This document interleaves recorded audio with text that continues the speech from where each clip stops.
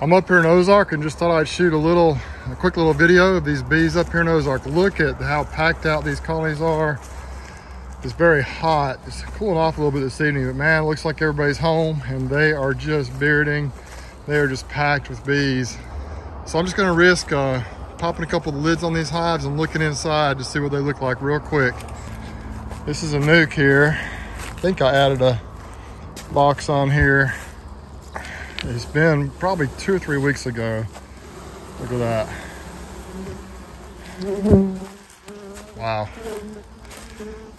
Man, look at all these darn bees. Wow. Let's look at this one. Look at that. I think it's full of honey. This is the one I did a couple of videos ago where we put 3 5-frame nukes into 2 10-frame boxes. I bet they've got it all drawn out. Oh my goodness, yeah. God, I don't have my smoker going yet. Remember the experiment we did? Let's just pull this Pierco frame up here real quick. I'm guessing they're all packed out. It's been almost 3 weeks, so yeah, look at this. It's one of the new frames of the Pierco. Totally drawn out. My goodness. The next one is just pure capped honey. May have a little brood in there. Let's pull out a frame of Premier Foundation. Oh my goodness. There's a frame of Premier Foundation. So really, these bees just went to work. When we expanded into the 2 10-frame boxes, we were right in the middle of the flow, where the flow was actually just kind of starting. So as you can see, they've drawn them all out nicely. There's just really not, it wasn't a great test because it was right in the middle of the flow and I didn't check on them for, well, close to 3 weeks or something like that. Here's the other frame of Premier that we used in the test. Completely drawn out. So, well, there you have it. They drew them both out, kind of like I thought. I don't have any idea which one they drew out faster, if either one of them. So my goodness, man, they are just crazy. What I've done is I've got a few boxes over in the truck there that we got down in Bay Minette this past weekend.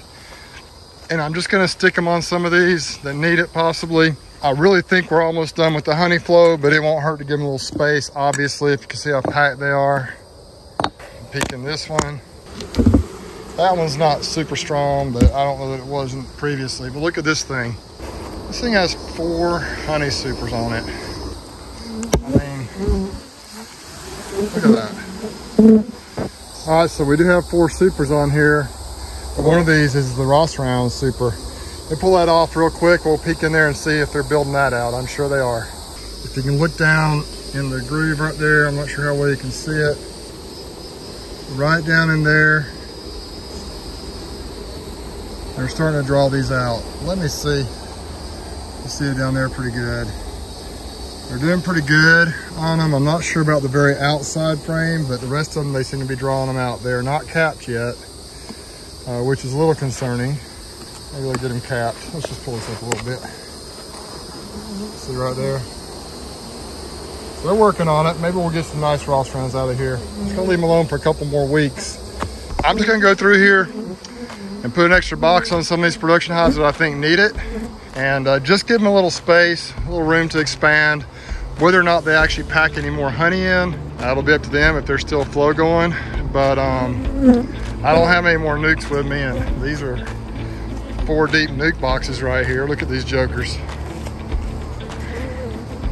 And anyway, I'll definitely put one on there. That's the one that we just looked in. Look at this thing. I open this thing up, use a little Gus Mitchell technique here with a little bit of a gap right there on that box, and they're bearding on the front and the back of this thing. So it's pretty crazy, man. Wow.